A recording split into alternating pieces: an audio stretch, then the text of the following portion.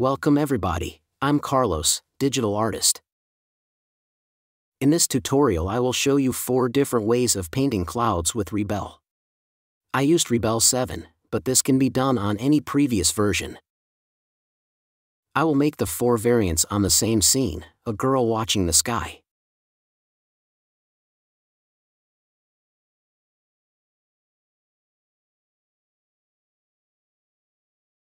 I start with the normal style. This may be considered the standard one. I used oils, but it can be done with oils or dry media. This style is suitable for any type of clouds. It consists by applying brush strokes, then blend them. I will paint it with only one brush. This is the Round Soft 2 in oils category. I always paint clouds in a new layer just over the sky layer. Sometimes you must erase some areas. It's easier to erase on a new layer, rather than painting again the sky. This style it's pretty easy. I start applying brush strokes with white. You can use pure white if you wish. Usually isn't recommended to use pure white, but in this case everything will be blended, so pure white will become a very light gray. I just paint the shapes of the clouds. I don't care about details. I add the shadows with different shades of gray. I start blending everything. I blend more in the bottom of the clouds, and less on the top. This way looks more integrated with the sky. And this is the first method. It's pretty easy to do. It may be considered a beginner way of painting clouds. You can use any brush, but the ones with round shapes and a small amount of bristles are better. It offers a look of soft clouds. If you wish the clouds look sharper, use the blender tool with less pressure of your stylus. You can be as detailed as you wish. I don't recommend making the clouds with too much details. Instead, focus on making more interesting cloud shapes. If you want to add some highlights, create a new layer and use the layer blending mode overlay. Clip that layer to the clouds layer. Select the white color and apply some brush strokes on the edges, or any area if you wish to add more details. Then, use the blender to get rid of the sharp edges. Still an overlay layer, select a dark gray color and apply some brush strokes. This will make the already dark areas more darker. Do this only if you want the shadows of your clouds look darker. And this is it for the first style. Just keep adding more details in clouds if you wish.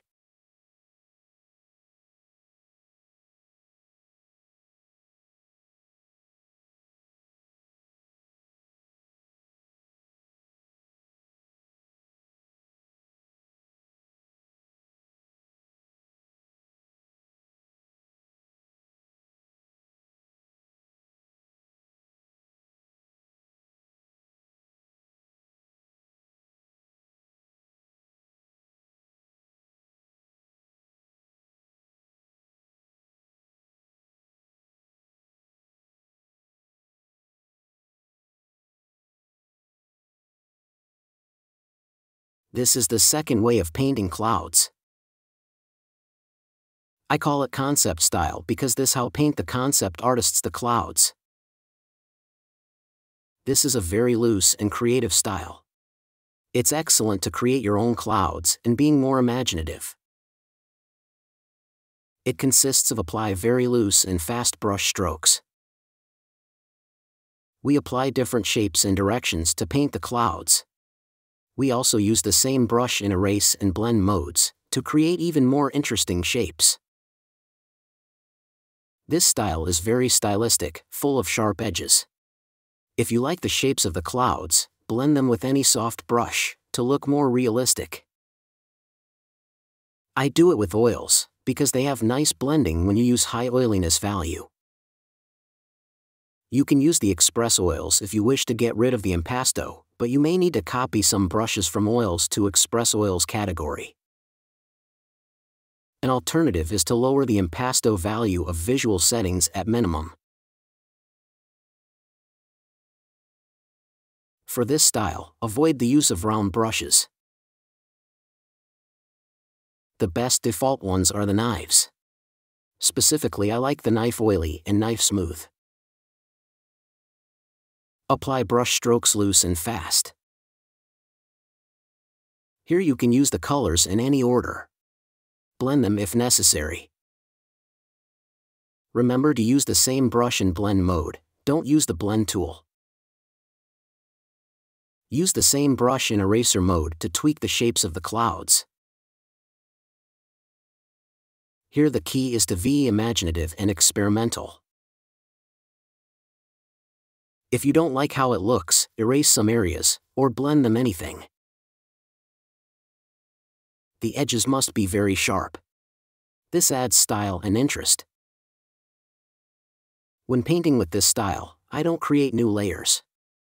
It's better to paint everything on the same layers, adding colors here and dragging everything around. You usually make big brush strokes.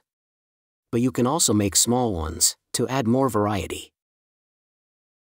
You can start using layer modes when you are satisfied and sure you will not change any shape. Use the same workflow as usual. This is overlay for the most part. This mode is very interesting with this visual style, because it adds some color shift. You can tweak the colors if you wish. I did it to change the cloud colors to match the colors from the bottom. And this is it for the concept style. Be as loose and imaginative as possible. Don't use it to copy cloud references.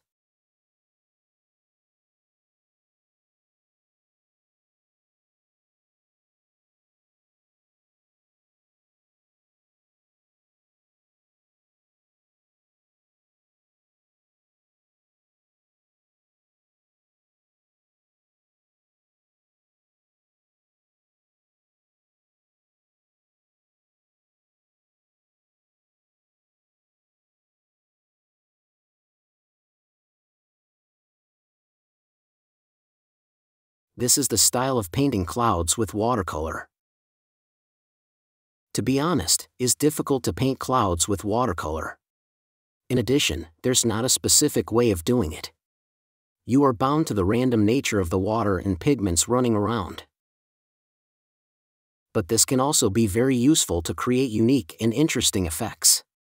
I will show you how I did it. Select watercolor brushes that create interesting shapes. Don't use flat or round brushes, they will create boring shapes.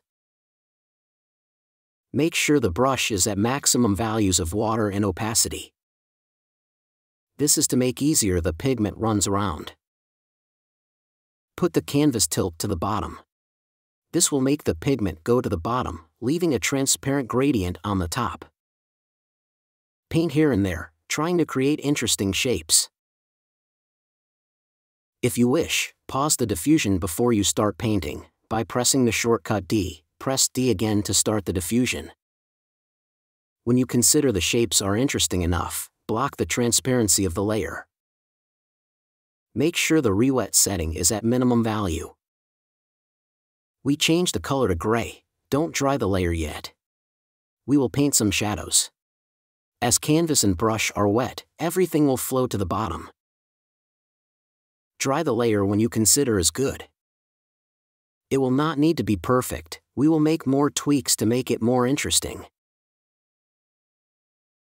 I used a soft eraser to erase some areas. I tried to make the top areas look softer and don't have any visible sharp edge. I create a new layer in multiply mode and clip it to the clouds layer. I add orange everywhere and some black. I let everything flow to the bottom. I dried the layer and changed the color a little bit. Then, I merged the cloud layers. You can use the liquify tool to tweak anything. Don't use this tool too much, just to push some areas here and there. I created a new layer in overlay mode. I will use it to add some lights in the bottom of the clouds. Remember that, when you use overlay, it will shift the beneath colors. So I use white to avoid the color shift. Sometimes I use orange or yellow, in case I want to add the color shift. If you want to have more control over the lights, use the screen mode instead of overlay. This is the method I used. I did more tweaks, here and there, using the same method again and again. I tweaked the top 3 clouds to look more stylized. Finally, I tweaked the colors until I'm satisfied. I liked how it looks with the original orange and black colors. But in order to be more harmonized with the rest of the artwork, I lowered the intensity a little bit. And this is it for the watercolor style.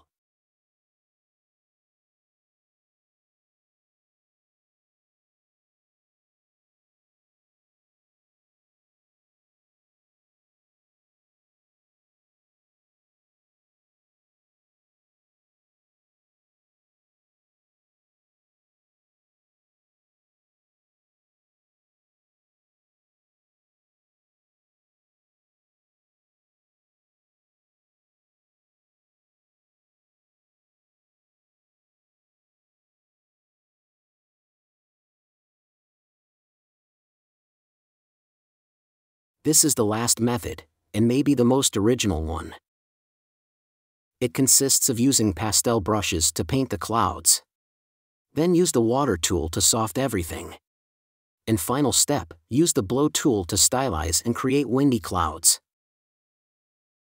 I use pastel because it's more affected by water than any other tool. Even more than watercolor itself. It also adds some grain, which generates some interesting effects when the pigment flows around. I paint the clouds with any pastel brush. I make rough brush strokes, but I try to create the right shapes, because it will be harder to make tweaks later on. The same applies to the colors. It will be not easy to make tweaks. So I paint the lights and colors as if it was the final art.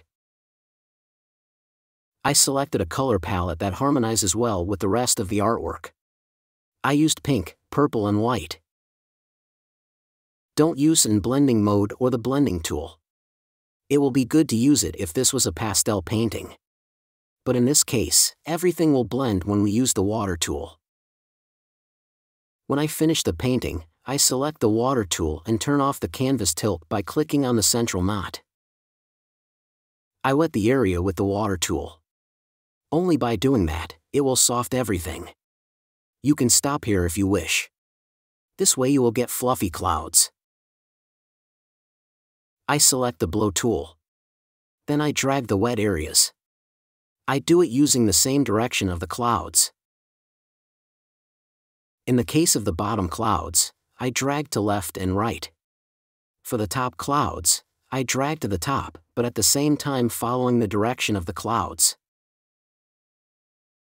Here you can dry the layer at any moment. The more time you wait, the more the pigment will run and blend, and it will look more softer. Finally, I select the soft blend tool. I use it to soft some areas. You may notice the water tool sometimes creates an accumulation of pigment. I also use the blend tool to tweak it. I added some highlights in the bottom of the clouds. I used the airbrush tool, because it looks soft. Finally, I tweaked the colors a little bit. And this is it for the pastel and water style. It's easy to do, don't have so many steps. But sometimes it's harder to control. Make some tests, until you get used to it. These were the 4 ways of painting clouds in Rebelle.